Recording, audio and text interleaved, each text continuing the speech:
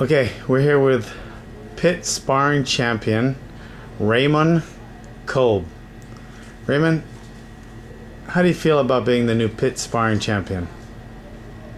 It feels kind of good. Yeah?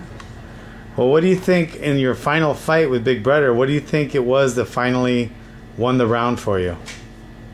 Which technique?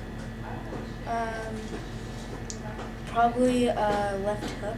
The left hook? Do you foresee in the future that you'll be fighting in the UFC?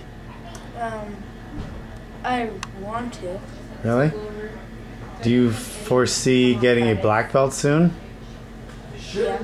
Is that something you want to get? Yeah. Really?